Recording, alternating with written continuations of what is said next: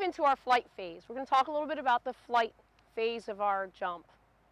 In this phase of the jump, we want to have our athletes as short as they can be with rotation around the bar. So we're going to start out with a basic stretch, one, to stretch their hips out and get them ready for the movement, but also for them to have that awareness and know how they should feel in the air. So what we're going to do is we're going to have our girls laying down on the floor, and they're going to have their feet about shoulder width apart and their knees up. Using just their shoulders, they're going to push their hips up off the ground. Now, what we're going to say to the girls is, you know, they have their hips up off the ground, their shoulders down. Next thing we're going to tell them is draw their knees outward. When they draw their knees outward, it's going to tilt their pelvis a little higher. You'll notice the distance in the way they just were. Okay, you may come down. We'll hold this stretch for a few seconds, and we'll do it several times. Each time, just trying to get the flexibility. Okay, let's try it again. Straight up first, knees outward, and try to push it up even more. You notice that they have a hip arch in here. We want to make sure that when they're jumping in the air, that their shoulders and their heels are fairly even with one another on top of the bar at their peak jump. Then their hips are always moving forward. Sometimes we use the phrase crunch the tip to get it tighter to push their hips up. Okay, come on down. Using our progression of skills, we went from a static or stationary stretch. Now we're going to go to a more dynamic stretch. We find that our young athletes learning how to jump, a lot of the athletes will come over and they'll want to say, oh, I want to be a high jumper, I want to be a high jumper. Then when it comes to it, they're afraid to fall back onto their back.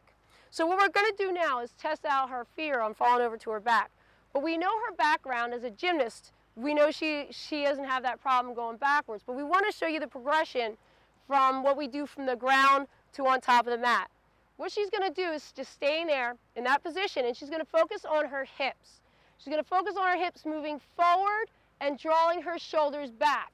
We like to say Velcro your shoulders to your heels, but we don't like to say Velcro your heels to your shoulders. And the difference being, if I'm thinking about putting my shoulders to my heels, I'm going to drop my shoulders back. But if I'm thinking putting my heels to my shoulders, I'm going to bring my heels up and therefore wrap around the crossbar and not allowing my shoulders to drop. So with this drill here, it's just the next step, next progression. She's going to stand there and just push her hips forward and land on her shoulders into that position. She has a nice hip arch. Try it again. Now this time when she does it, we want to add one more thing to it. We want her to land and get her hands away from her sides. We're going to want to have her hands up here. We're going to want to say, we call it a volleyball set position when we jump. Bring your hands up and look through your window. So when she falls back, we want to see that she's on her shoulders and looking through her window, just driving her knees a little outward. Okay, let's try that one more time. That was a good start. Now, let's be a little more confident with the fall. When you get back there, make sure your knees are a little more out so your hips can come up. Try one more time. Worry about just fall back to your shoulders and put your hands in that position. Just fall back with your shoulders like you did before, but keep your hands up. There. Just go ahead. Much better. And her knees are further out. You notice the height of her hips, much better.